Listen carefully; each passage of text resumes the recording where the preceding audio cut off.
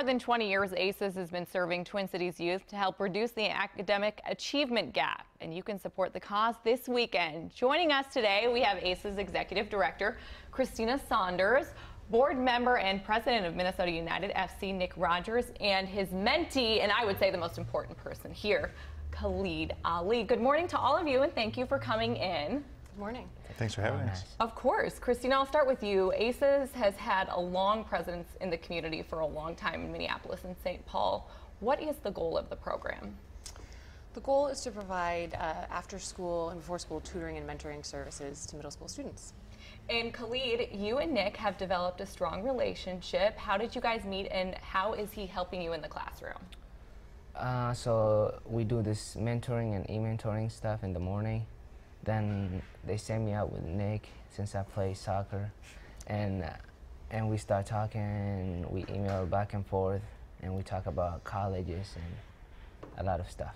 And Nick, this really is a unique program because a lot of these students like Khalid get teamed up with people like you and get exposed to different things. They get to go to, say, a soccer match or maybe visit TCF Bank Stadium and play with some of the Gopher football players. But how has this relationship evolved for you?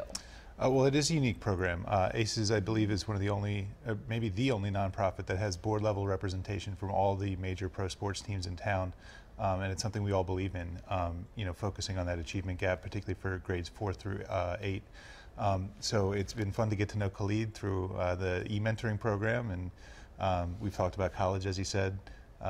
He wants to be an engineer. My brother's an engineer, so we've been talking about strategies for how to achieve that goal. And it's been very gratifying for me to work both at the board level, but also getting involved with the students. Khalid, what is it that you're doing after school when you're involved in ACES, and how do you incorporate sports into maybe even some of the learning that you're doing?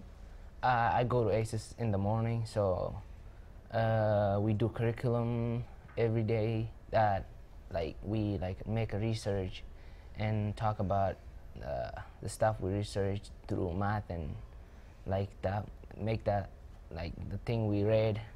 Sure, we're looking at some images of just some of the ACES students playing at TCF Bank Stadium. And Christina, I know you guys have a big event coming up tomorrow. If you could tell us more about it. Well, you're emceeing, so it'll be great. It's tomorrow evening at US Bank Stadium from 5:30 to 8:30. There are a few tickets available if you want to go online at acesforkids.org. It's our annual fundraiser, so it's just a great evening to raise awareness about what we do and obviously to raise funds for great youth like Khalid.